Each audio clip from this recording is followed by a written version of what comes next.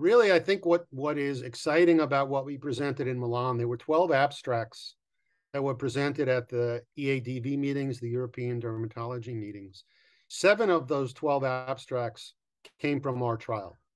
So I'd like to believe that we at Timber are really leading both the scientific research for TMB-001, as well as, frankly, leading the research for the entire field in these 2 particular forms of ichthyosis.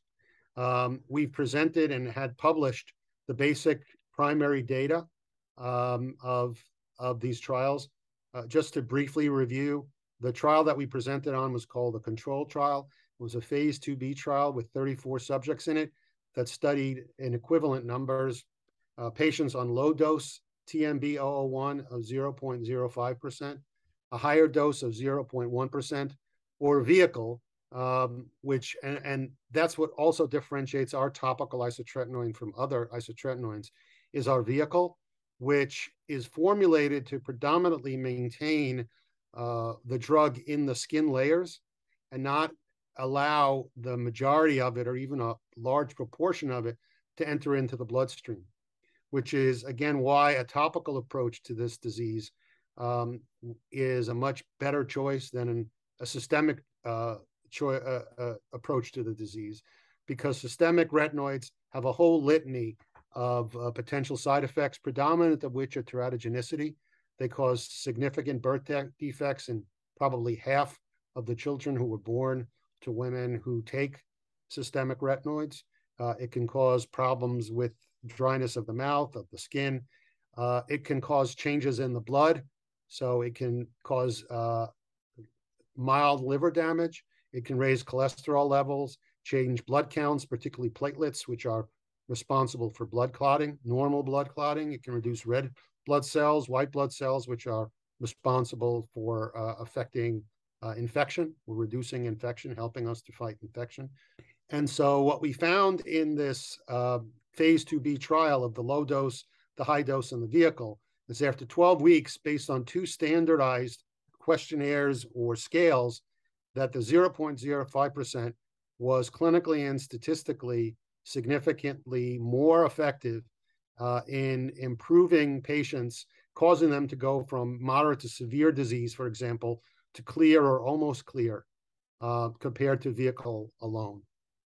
What we presented at this meeting is really twofold. We presented some data that are specific to the TMB-001 compound, and then we presented some data that are actually useful for the entire ichthyosis community, of really anybody who wants to study topical retinoids for treatment of ichthyosis. So for our trial, what we presented was we looked at what were the characteristics of patients who responded. And what we found was that really the things you would expect, weight, age, gender, were not factors. So male patients, female patients, large patients, small patients, really didn't affect your ability to respond or not respond to the drug. We saw that patients who responded tended to have a little bit less involvement of their body. 60 to 75% of their body was involved versus 75 to 80% for the people who didn't respond. But that's still a fairly large proportion of their body to have this disease on. But we also found that the people who responded were the ones who had the worst quality of life and the worst amount of itching. So in fact, they're the ones, the patients who are in essence having this affect their life the most, are the ones who benefit the most.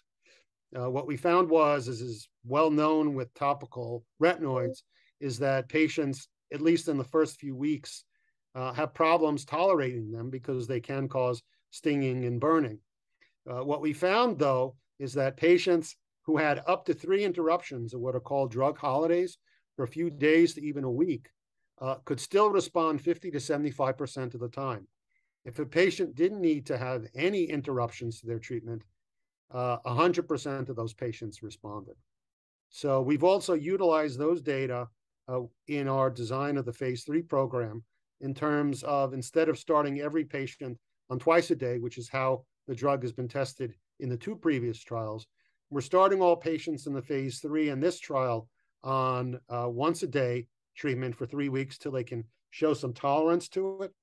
And then after that, we change them to 9 weeks of twice a day, and then in the phase 3. And then what's unique that we will study that has not been studied before is, can you take a patient who is responding to twice a day treatment and then switch them to once a day, or keep them on twice a day? And is there any difference in terms of maintenance of effect for another 12 weeks?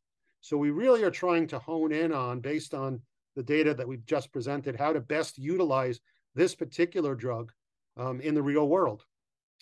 What we also looked at were skin reactions, and the fact that the skin reactions that happened, as I just alluded to in my previous comments, occur predominantly in the first 2 to 4 weeks of treatment. And then after that, the vast majority of them resolve, which, as I just noted, allowed us to integrate some of that into our phase 3 program. We show data on age and the fact that pediatric patients do as well on the drug as older patients do. We looked at the fact that we were looking at 2 different genetic types of disease, X-linked and lamellar.